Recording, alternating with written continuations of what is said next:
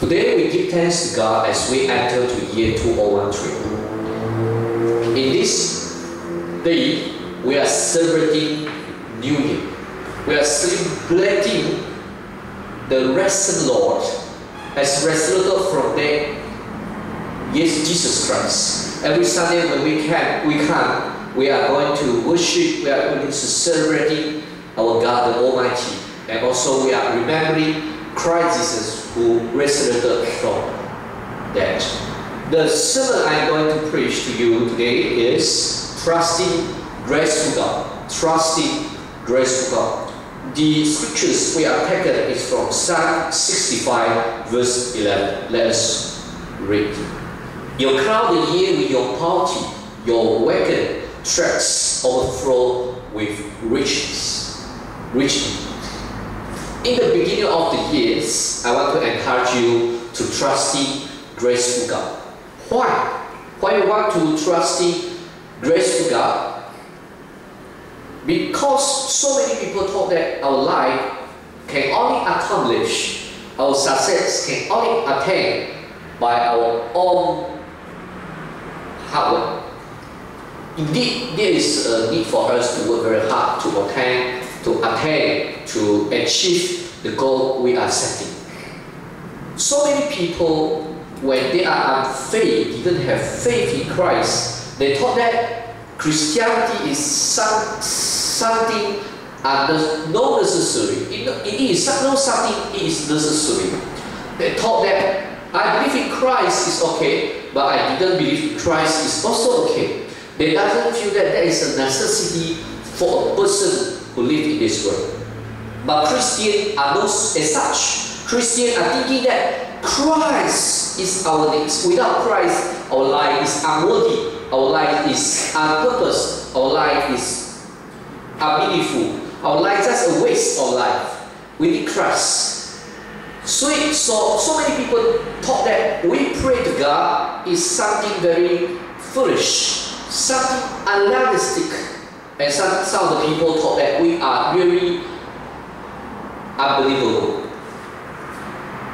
So some of the people feel negative towards religion, towards Christianity, because they don't very understand about the importance of trusting God. Today we say we want to trusting graceful God. In the beginning of the year, I would like to invite you to worship God and also pay great attention on trusting and worshiping the graceful God.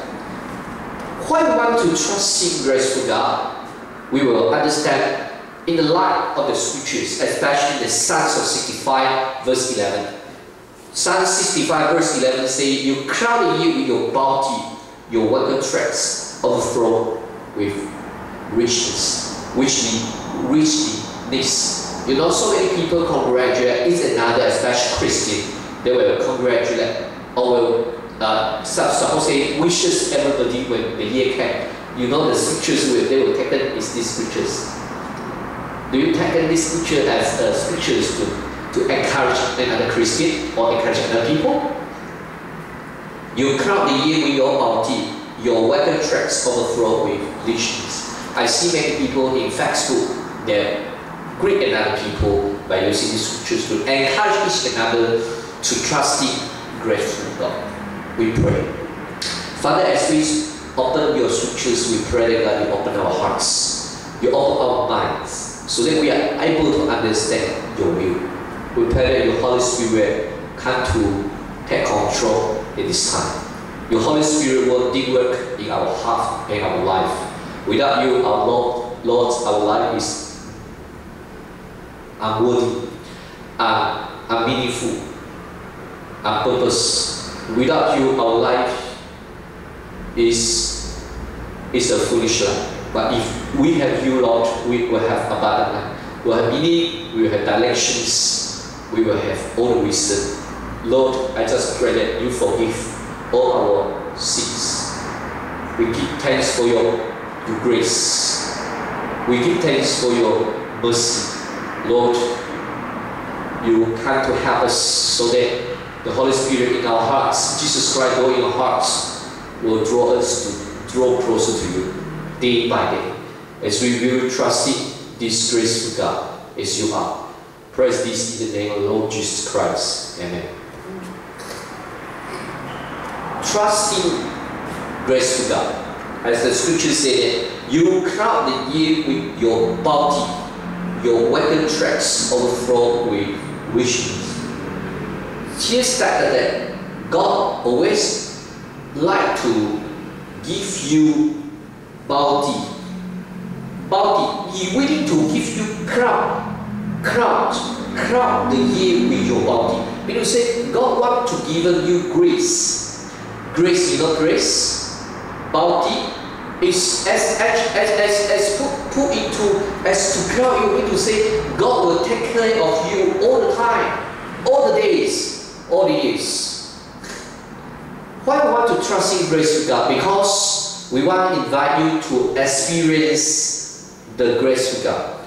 And He is understand us. You see from scriptures, Psalm 65 verse 1 to 5. John Wesley actually, in his commentary, John Wesley, he had written Wesley notes on the scriptures, on the whole Bible. As he returned the notes, especially in his notes on this Psalm 65, actually he had put into two sides, two parts. First part from verse 1 to 5. They said that we need to worship God. From 6 to 13, he said that God is the God of creator, is a God of creation, and so God of providence. Here stated that we need to worship our God. When you worship God, you will experience that God is a graceful God. When we come before our God, we will experience that God is a graceful God. So many people in the day of John Wesley, so many people they actually drugs. So many people they involved in prostitution. So many people they are in gambling.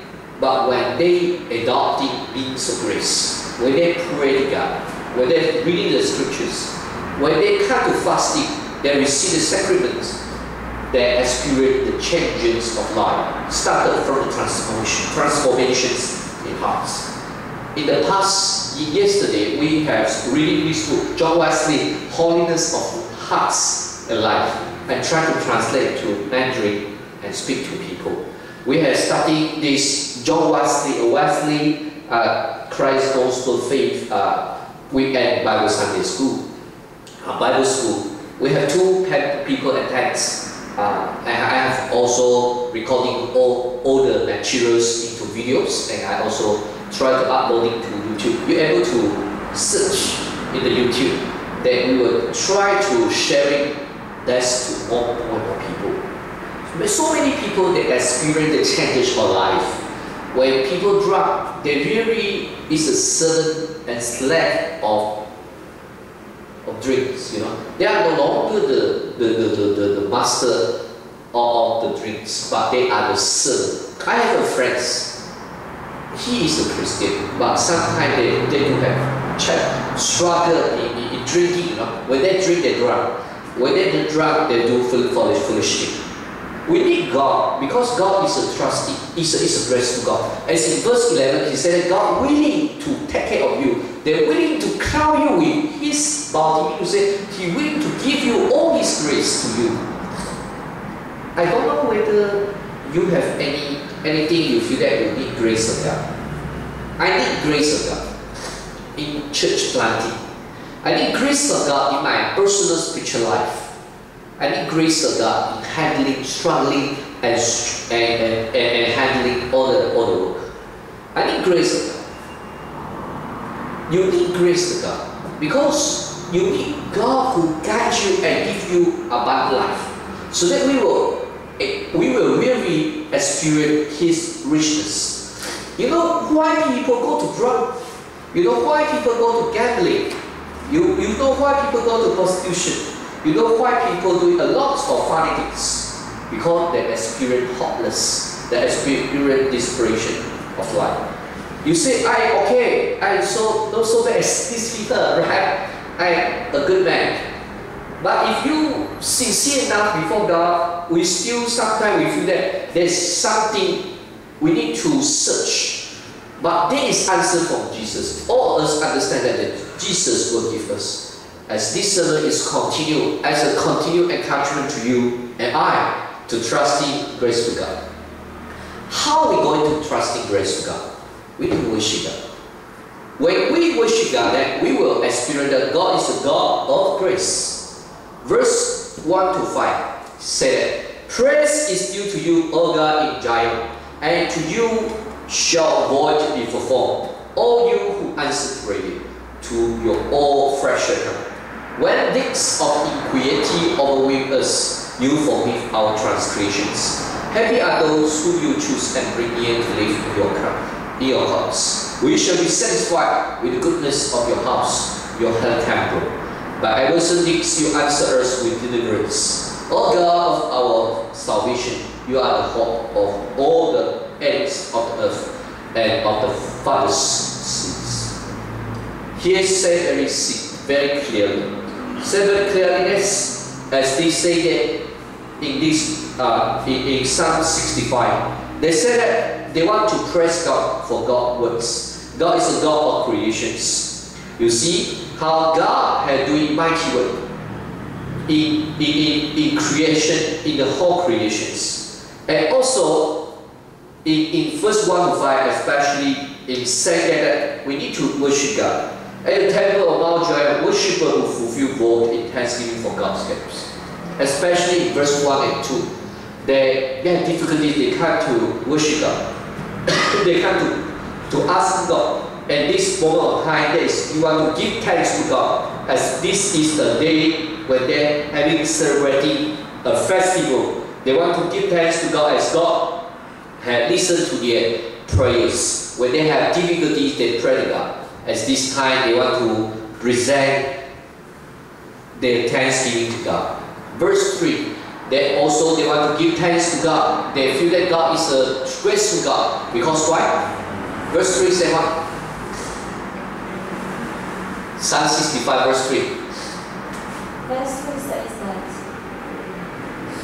iniquities prevail against thee. As for our transgressions, you forgive them. They said that Christ, our God, is forgive the iniquity. Our God forgives our iniquities. Especially we Christians understand that Christ is the died for us on the cross. They have paid the debts. They paid the debt in full. Yes. For us who have lived in Him shall not perish but have eternal life.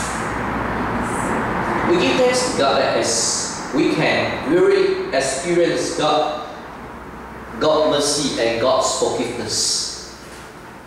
We want to give thanks that when we worship God, that we will experience the forgiveness, the pardon from God. We will experience the satisfaction before God. We need to be satisfied with God. We need to desire in God. We desire God, God will really be able to give a peace, give a content in our life. Desire for God, we worship God. We give thanks to God. You see verse 4, happy are those who you choose and bring near to live in your house. We shall be satisfied with the goodness of your house, your holy temple. Why? Because we experience the presence of God. By our answer, you answer us with deliverance. O God of our salvation, you are the hope of all the end of the earth and of the farthest seas. We need to trust in grace of God. As Israel people, they experience once and once again, they have God lead us, lead them. We know in 1446 BC, there's a time when Moses had bring the Israel come from Egypt. In front of them, sea is a sea. At the back, there is a what? The Egyptians come before them, want to catch them back to Egypt. But God lead them across the sea with the dry land. This grace of God had lead them come from out of difficulties. They really experienced salvation of God.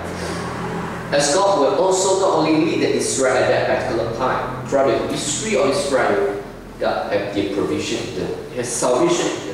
We give thanks to God that God eventually sent Jesus Christ came to the world. Let us have the experience of God present. We give thanks that God, we need to forgive our sins. We need to desire for God as we worship God. As God is a God worthy for us to worship. Desire for God is one of the Wesleyan core terms. Desire is unnecessary. If you and I didn't have desire, then we did not eat, we did not sleep, we did not work. Virtue, or what Wesleyan Holy Temple, is the proper ordering of desire, which is not to be destroyed, but to be directed solely towards God. This requires purification from every unkind or turbulent passions, in order to please and enjoy God. In the Sermon of 33, Sermon on the Mount of John Wesley, it stated this. This alone brings holiness and happiness, but for John Wesley, such a proper ordering of desire cannot be done through our own powers. Jesus alone accomplished this through his sacrifications. He lives a blessed life, embody the acts, beatitudes in the sermons on the mount. They are the religions of the hearts. Wesley finds his religion is in the Son, whenever they encourage delight in the Lord God. Take for instance Psalm 40, where John Wesley commentary said that Christ alone truly and immediately takes delight in God, because he alone delights in doing the will of God. We need to desire in God. We need to desire before God as we continue to experience the grace of God, as God is a graceful God. In the scriptures say that you cannot hear your party. If you not able to experience God's grace, one of the reasons behind is that we are forgetting to worship God, or to adopting means of grace through prayer, through scripture reading, through sacrament, through fasting, through fellowship. All this is means of grace where God will give us give a grace throughout the channel, throughout this means. We continue to experience God is a graceful God, as in verse 6 to 13. As we continue to see in verse 6, they started to let us know from another angle, especially from the angle of creation and angle of providence. We know that God has His own power when they create the whole world. God speak, then the deed is done. You see verse 6, by your strength you establish the mountains, you are gilded with might. Right? He stated very clearly that God is actually doing very mighty work, right? God doing mighty works by allowing us to understand He Himself by the whole creations. The scriptures give stated very clearly that we knowing God that because of the existence of the whole nature.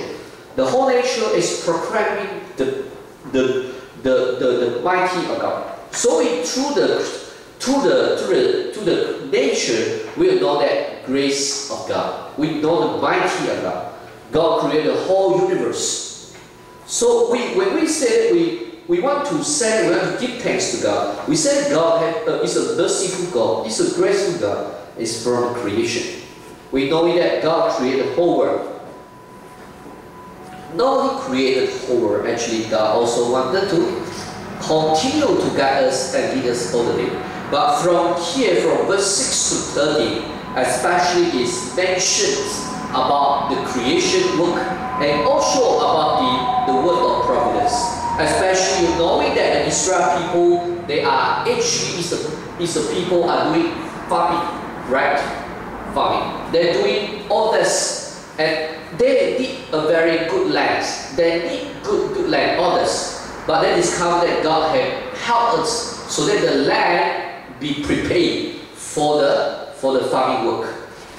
So they describing how God grace as compared, as contrast to the water.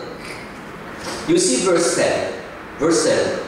You silence the roaring of the sea, the roaring of the waves, and tumults of the people. Here says that what? Here says that God had making the rolling of the sea become silent, right? And here said that met the trouble of the people.